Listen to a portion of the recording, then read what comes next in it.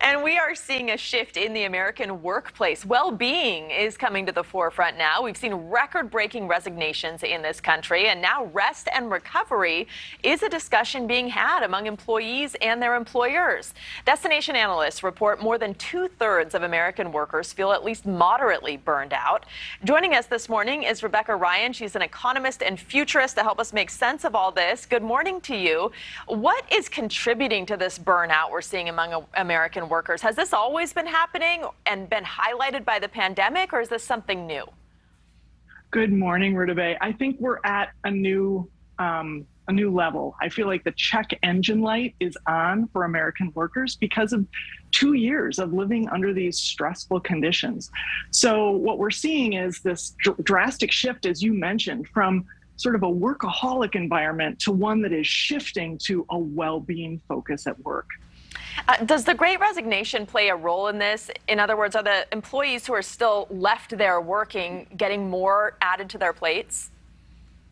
That is absolutely happening in many cases. We're seeing it in employers, public sector employers, private sector employers, as people are leaving. And by the way, a lot of those people who are leaving are doing it to sort of claw back their mental and physical health, but it is leaving those behind to do a little bit more work. So we have kind of a compounding situation here.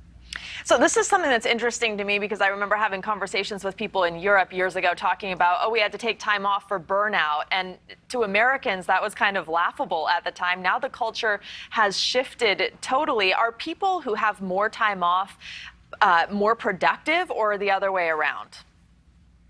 Well, there's a balance, right? And every person's sort of, level is a little bit different. But generally, data going back to the 1940s and 1930s show that American workers can work about 40 hours. And after that, our margin of productivity goes down. So we make worse decisions. We're not as productive. We do need time off.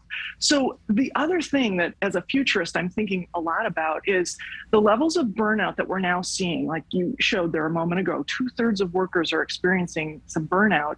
These have long tail effects. So we know that this impacts cardiovascular health. It impacts psychological health, including depression and drug use. And if burnout goes on for too long, it obviously impacts us at work as well.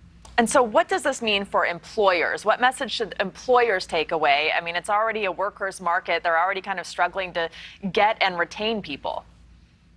You're right. And employers do have a role, but this is both sides have a role. Employees have a role to recognize their burnout and to take their vacation.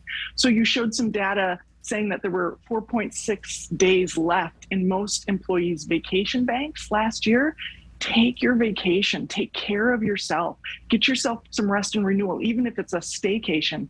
And one thing that employers can do is make it really clear that they value employees taking time off. So bosses, for example, stop sending emails at midnight. Set good sort of mental health hygiene at work where there are clear starts and stops, and take your own vacation as well. All right. All useful information. Times have sure changed. Rebecca Ryan, thank you. Thank you for watching. Go to newsnationnow.com to find NewsNation on your television provider. And don't forget to click the red subscribe button below to get more of NewsNation's fact-driven, unbiased coverage.